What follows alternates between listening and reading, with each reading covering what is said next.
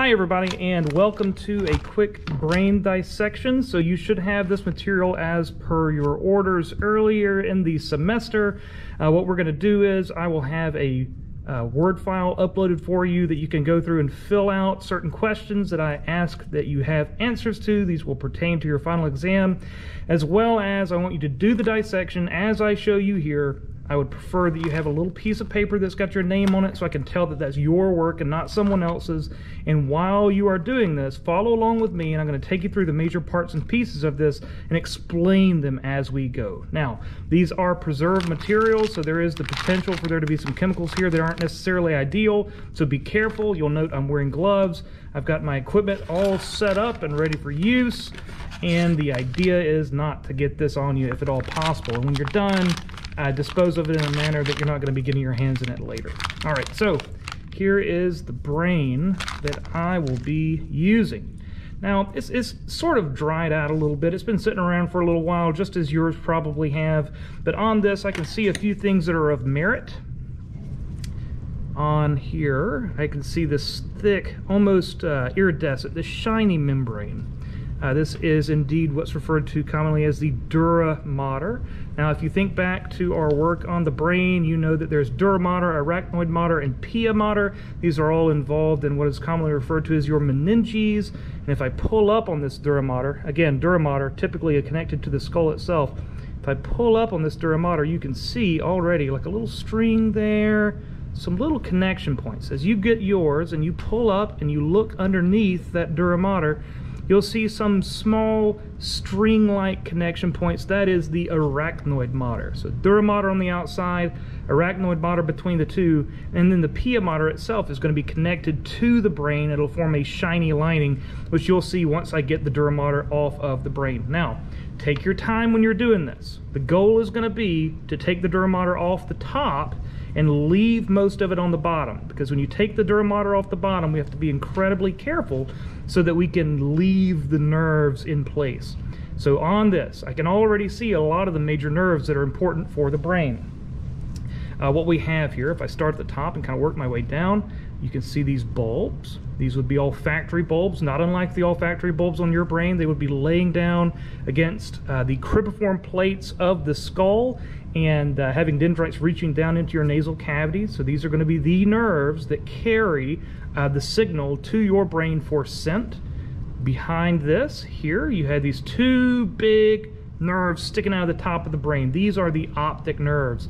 So these would be going out to the eyes. So the visual signals are going to come in, they're going to connect at these optic nerves. There's going to be crossing over at this structure here, referred to commonly as the optic chiasma, and then that signal is going to travel through the brain into the rear of the brain here, which is your occipital lobe. And then further, I can see big nerves here on the outside of the brain. Olfactory, optic, oculomotor, trochlear nerves. These are trochlear nerves. These big trochlear nerves. Trigeminal nerves will be a little further back, and then the abducens will be sort of located in this area. All right, so that is the outside of the brain. What I'm going to do now is I'm going to remove the dura mater, and we're going to see what we have underneath. What I'm going to do is I'm going to pull up on this dura mater. I'm just going to use my scalpel and give this a little cut. And then I'm going to come in using my scalpel. Now, this is incredibly sharp. I can't convey to you how sharp the scalpels are, so please be careful. I'm going to come through, cut this back, just very gently cut this back. And again, I'm removing dura mater. I'm going from the top of the brain first, because the goal is going to be to unwrap it as we progress. So slowly removing dura mater.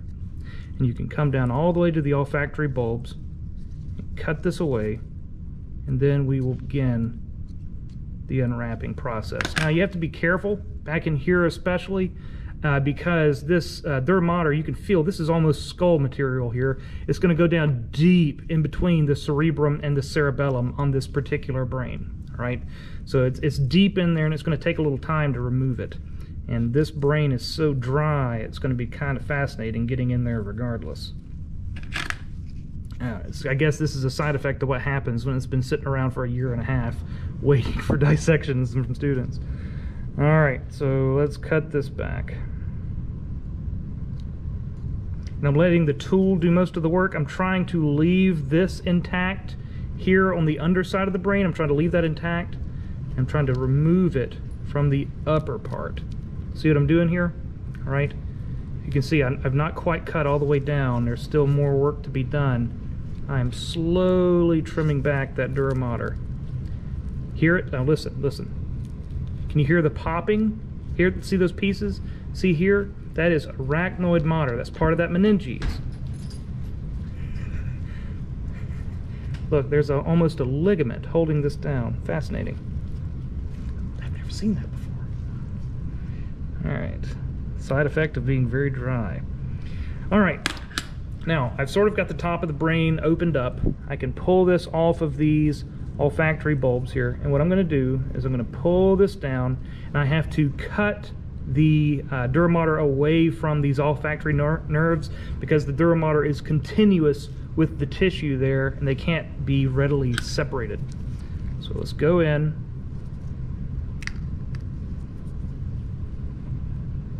and remove the dura mater from these nerves.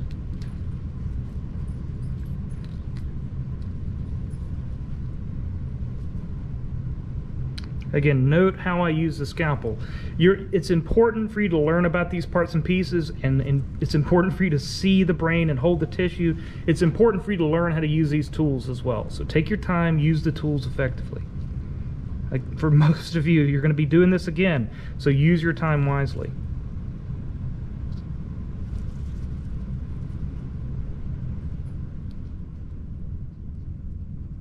Gently, just letting the tool do the work. All right, I'm not forcing things, I'm not sawing at it necessarily. I'm just gliding the tool across the tissue and letting the sharpness of the scalpel do the work of removing this tissue.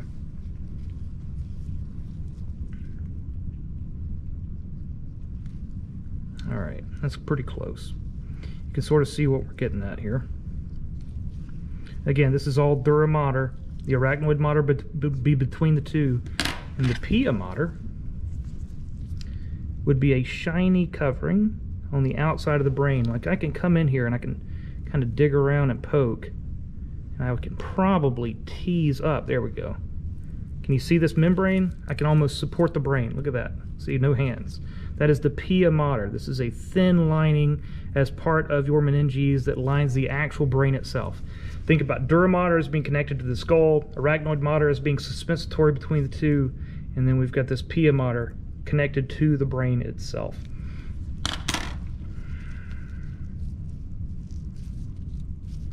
All right, let's see if we can just tease this back ever so slightly. And there we go. We're getting separation. Getting separation. Now, you'll note that I've tried my absolute best to keep all of this down while I'm doing this. If you pull this off, you're going to lose a lot of material. Now, there's a few things that's worthy of note here. For instance, here, this is the pituitary gland in between these two nerves.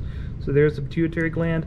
Underneath here are very delicate nerves that may not even be connected at this stage. As careful as I've been, they may already be gone. So what we're going to do is I'm going to pull this back, and we're going to look underneath here.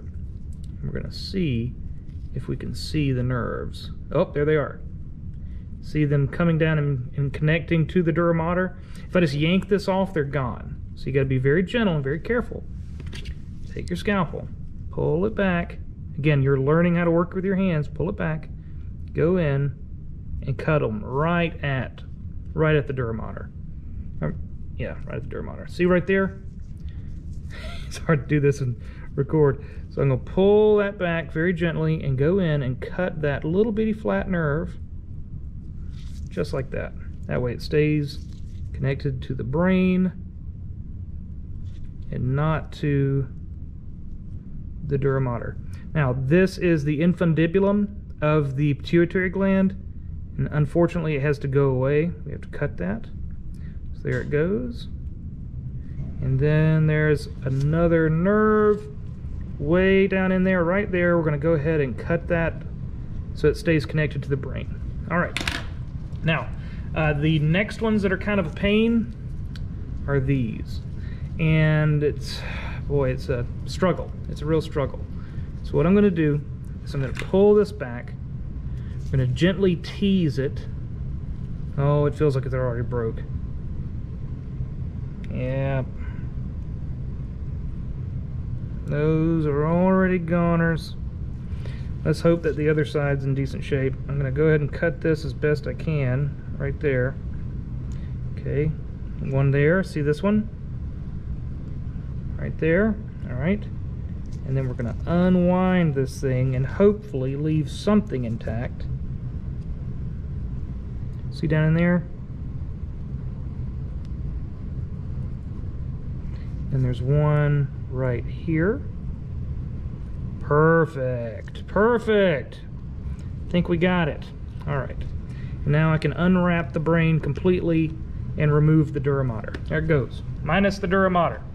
Again, note this, on the dura mater, you still have the pituitary gland sitting right there. You can touch it and feel it. There is the infundibulum, the way that it connects to the brain, the way the pituitary connects is very small compared to the size of the pituitary gland itself. All of these little points of connection here, these are all nerves. There's a nerve, there's a nerve, there's a nerve, they're everywhere. There's nerves all over the place. Now, on this brain, what should you know? All right, you should know that this is the cerebrum. You should know that this is the cerebellum. And I can come in here and remove some of this ligamentation. Listen to it. See the arachnoid mater in there? That's all arachnoid mater. Can pull this down, pull it down. Let's actually use the probe, and I'll come in and I'll remove the arachnoid mater with the probe. Look at that. I've never seen arachnoid mater that thick before. That's pretty fascinating.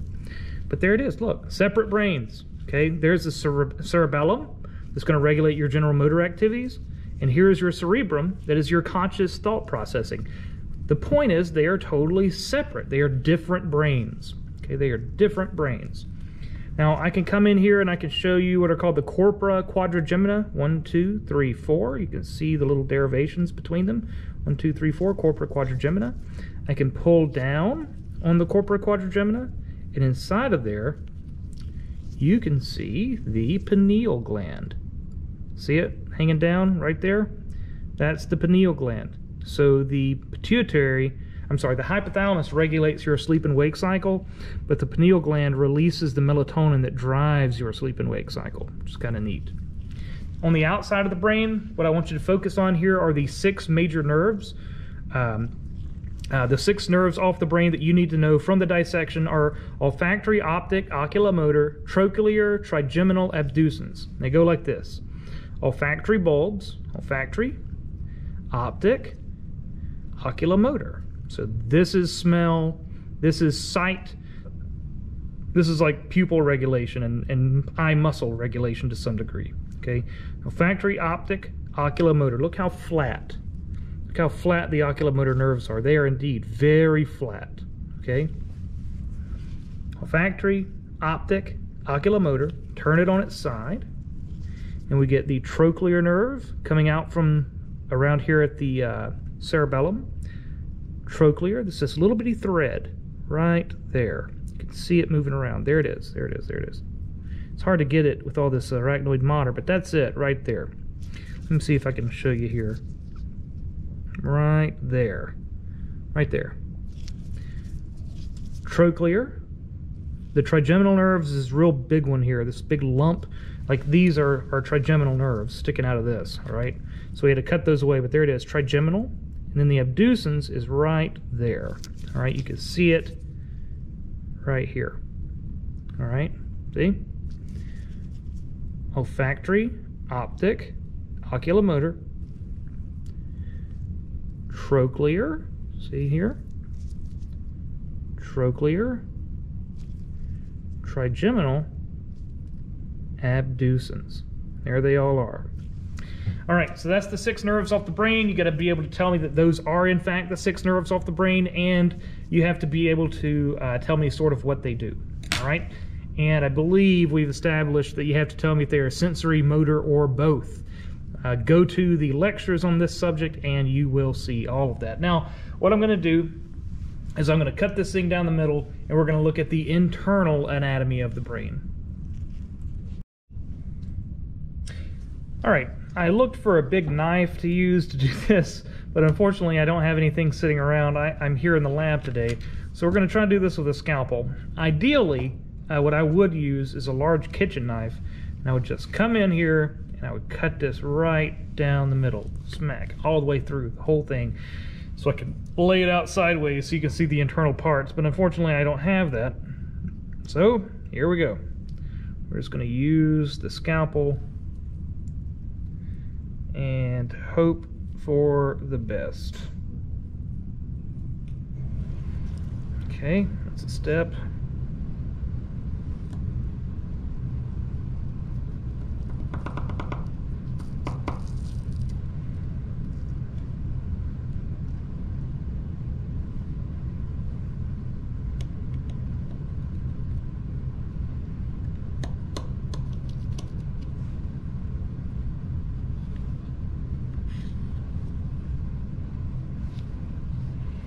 Well, tell you what, team, it isn't beautiful, and it isn't worthless. Yeah, that might be the better side. Again, you got to remember that this is dried up a little bit, so we just don't have everything that I'd really like to see. But what you can see, so I can pull on this and open up this gap. So what you're doing is you're looking into a lateral ventricle inside of the brain itself. There are open chambers. You've seen this. You can see that there is a gap here as well between this large structure. So from here to there, this structure at the top, hang on, let's get this cleaned up a little.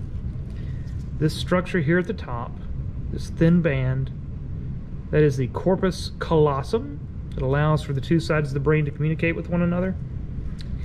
And then below this, if you follow the corpus callosum around, you end up at the fornix. This is the fornix. Inside of here is a lateral ventricle, and I can go in and I can grab up this material, this kind of goo here. That is the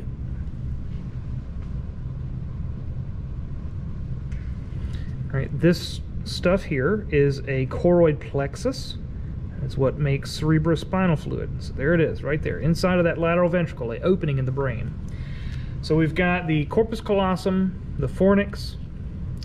We can come down to the intermediate mass of the thalamus, which would be sort of here. It's kind of hard to see, but that's it, as best as we can do. That's the intermediate mass of the thalamus. And then the hypothalamus would sort of be this area down here near where the pituitary gland would be found, so right in here. We can follow this down to the pons. It's kind of hard to see because, again, this brain is so dry. You can almost make out this color variation here. This is the pons, right there. Okay, normally is a larger lump than this. Let's see if the other side looks any better. No, not really. You can almost make out the pons as a bump right there. Okay, there's the pons, and then the medulla oblongata down through here. All right, you can see the arbor vitae inside of the cerebellum. That is the tree of life, the arbor vitae, and I feel like that's about it. Okay, I believe that's got it. So with that in mind, do the dissection, use this video to help guide you through, and go into your canvas and pull the worksheet that pertains to the brain dissection. It will be titled Biology 201, Anatomy and Physiology Brain Dissection Worksheet, or something along those lines, and use that as you are doing the dissection to find the appropriate images to take and answer the appropriate questions, and I'll give you between 10 and 15 points for your work, probably around 10. All right, so thank you very much. I hope this was of benefit for you. Again, feel the tissue. Notice the textures, right? It's different. It's fascinating.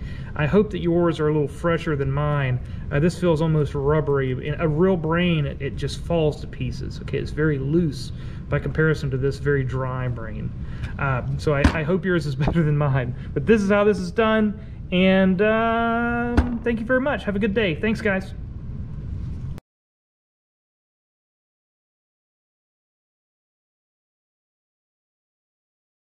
So I can go. Yeah. Right, 6 nerves of the brain. Olfactory bulbs, olfactory. Optic nerves, optic. Oculomotor nerves. You take the brain, turn it on its side. You go trochlear, this tiny little thing there, see it? Trigeminal would be this bump right here. You can see a bigger one over here. Then abducens, these tiny little things there and there. See them? Olfactory, optic, oculomotor. Trochlear, trigeminal, abducens. So far so good? You're looking at this one, right? Give me a second. Next, let's do the internal structures.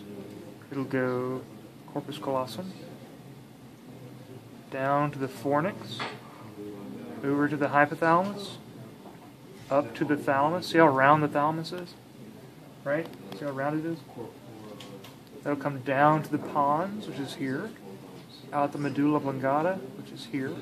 Then to the central canal and spinal cord. Well, we're just going to say spinal cord. Okay. Which is here. You can also see the arbor vitae. Looks like a tree, right? Branches and everything else. It's the white matter, isn't it? Mm-hmm. And also, if I kind of take this and pull it open, that is a lateral ventricle. And if I kind of dig in there and pull out, see this pink stuff? That is actually choroid plexus, what manufactures cerebrospinal fluid. Here, what I've done is I've taken the cerebellum, pulled it down. I can go in and pull down on the corpora quadrigemina. See 1, 2, 3, 4 corpora quadrigemina, right? And then, once you pull down, you can kind of see that thing hanging down in there. See it? That thing hanging down is the pineal gland. So far, so good? All right. Excellent. Yeah.